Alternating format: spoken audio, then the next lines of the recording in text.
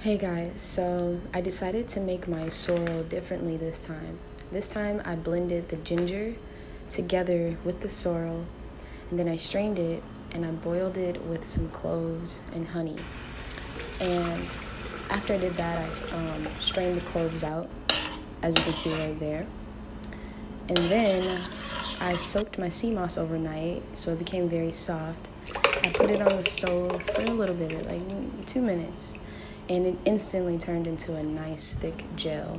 And then I mixed it with the blended sorrel because it's so much stronger than just boiling the sorrel. I boiled the hibiscus leaves and adding just a little lemon with it as well. It just tastes so good and pungent. And so I'll never make sea moss another way.